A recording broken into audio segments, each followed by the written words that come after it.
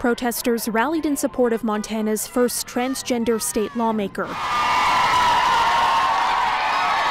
as the Republican governor signed into law a bill restricting transition care for minors. My community is facing bills that get us killed. Democratic Representative Zoe Zephyr told her conservative colleagues this month that denying such care would be tantamount to torture and put blood on their hands.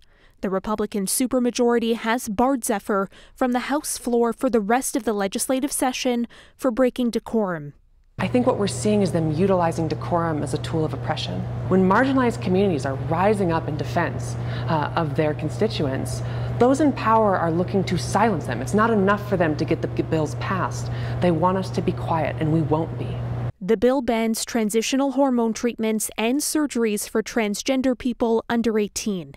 Major medical organizations support this care, with the Montana chapter of the American Academy of Pediatrics saying the bill is based in false information. It's also been opposed by the governor's son, who identifies as non-binary, and described the bill as immoral, unjust, and frankly a violation of human rights, according to the Montana Free Press. The American Civil Liberties Union and other groups have vowed to take legal action. Now, one anti-trans legislative tracker says this year alone, more than 500 bills have been introduced across the U.S., 50 of which have already passed. To put that into perspective, last year we saw 26 bills pass out of the 174 bills proposed. For City News, I'm Caryn Ceolin.